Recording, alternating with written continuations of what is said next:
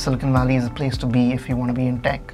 It's a place where the best minds work, the best products are built, the largest, most used products come out of here and go worldwide.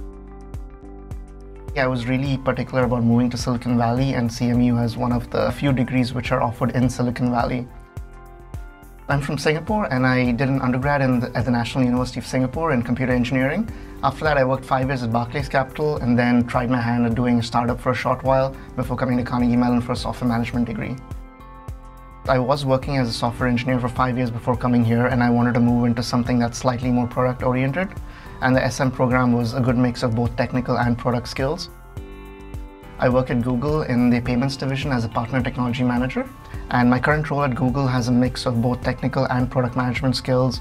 As part of that, I'm a technical consultant for my partners, which are various Google product teams, and basically I understand their business goals and I help them monetize via our internal payment stack.